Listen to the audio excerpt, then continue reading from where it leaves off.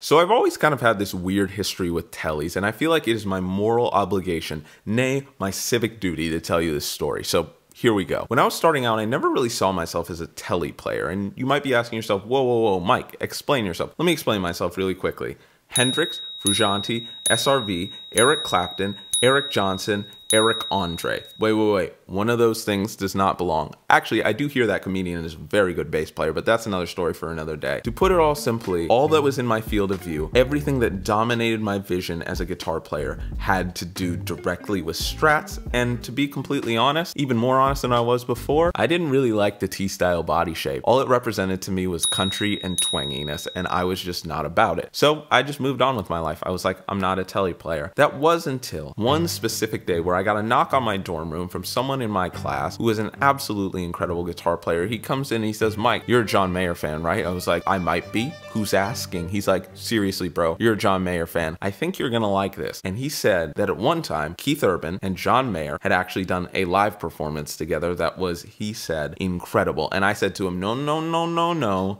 there's no way that is possible. John Mayer would never go with that country dude and those Telecaster players. I don't want to watch this. He said, sit down, you're gonna watch this. So he sat me down and I started to watch it, and I started to notice something. It was absolutely incredible. Like, unbelievable. This was some of the best guitar playing that I had ever seen in my life from these two guys. So I kind of went down the Keith Urban rabbit hole, and I discovered that that telly guy that I had heard about, who I thought was just this pop weirdo, actually had some really melodic licks.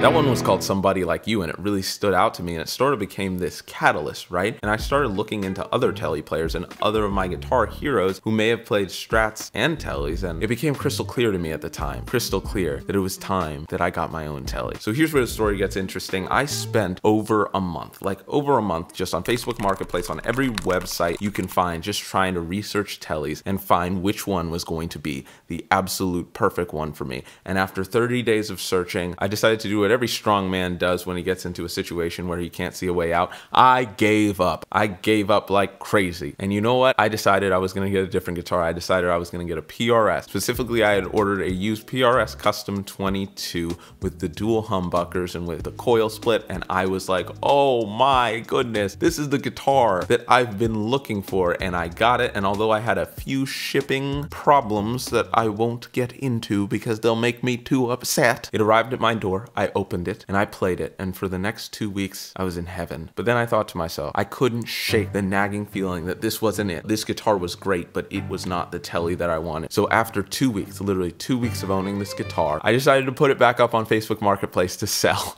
It was kind of crazy. After having that guitar up on Facebook Marketplace for a while, I got a couple trade offers, as you do on Facebook Marketplace, some of which would say, hey man, I'll give you $200 and a shotgun for your guitar. Yes, that actually happened more than once, and I really got no serious offers. That wasn't until someone ended up Facebook messaging me, and he said, hey Mike, I've been looking for a PRS for a while. I actually have this pink telly from 357 Custom Guitars. I've had it for a couple years. Would you be willing to trade? And I said to him, whoa. I've never heard of these 357 Custom Guitars. What's the deal with them? Are they even worth anything? Then I started looking into them, and wow, they were some of the coolest custom built guitars I had ever seen. He showed me the pictures. I was ready to go. So I met up with him in a random apartment downtown where he lives. And I brought my guitar, I brought my PRS. He had a really great tube amp. We plugged both of them in, and it was like a dream sequence for me. The second I picked up that telly, like the literal second, I felt like a connection, like you do with any guitar that really starts to bond with your playing style at the time. I was like, oh my gosh. I sat there probably for 25 minutes while he just looked at me, and he was like, wow, this deal's about to go down. And I kept playing it. I kept loving it. I noticed it was a high output guitar. I love the colors and I love the look of the guitar. I like that it had this relic look, and I was ready, man. I was ready to go. So I stood up, I looked him in the eye, and I said,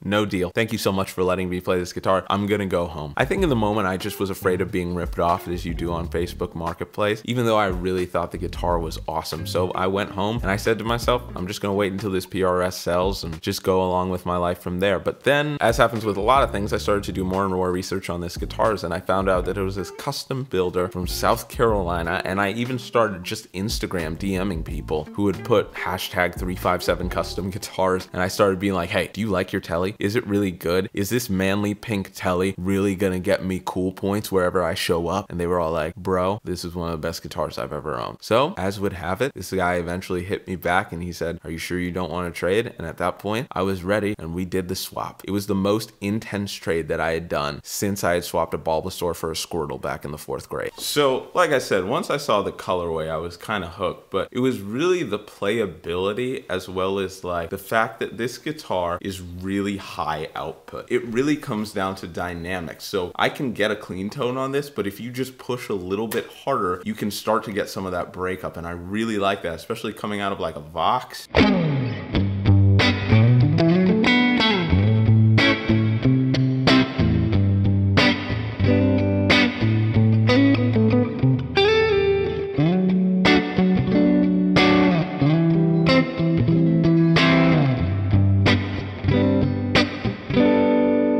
Like I said, I really like the clean tones on this thing and like that it can get a little bit pushed, a little bit breakup, but I also like that when this thing goes heavy, it's got some character, you know?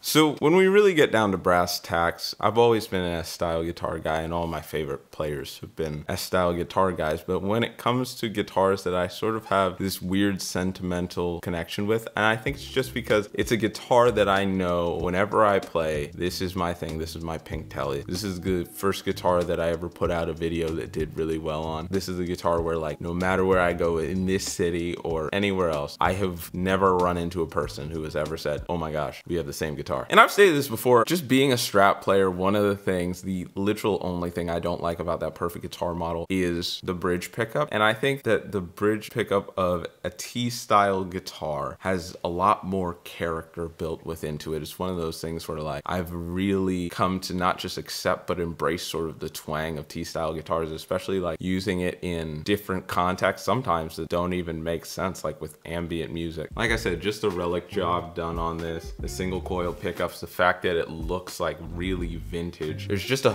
feel to this guitar. And I think it's one of those things where I love being a guy that like, you know, kind of finds those off-brand steals, you know. It's just one of those weird things where I have this guitar that like, I don't necessarily know that much about it. Like I've never gotten in contact with the actual builder. I've only gotten secondhand words from people who also own this guitar, and I've gotten like to play it myself. I even got to play it at a 4-hour gig I did last year. But this guitar has kind of become my secret weapon, as you will. My secret weapon for tone, for feel, and just one of the guitars that I pick up immediately, that whether to practice or to riff with. And anyway, I want to know, what's your secret weapon guitar? What is the guitar that you've been going to and that you think, oh, this is really special? Thanks for watching. Make sure to subscribe and like if you had any fun. Also subscribe for the turtleneck because it's kind of itchy.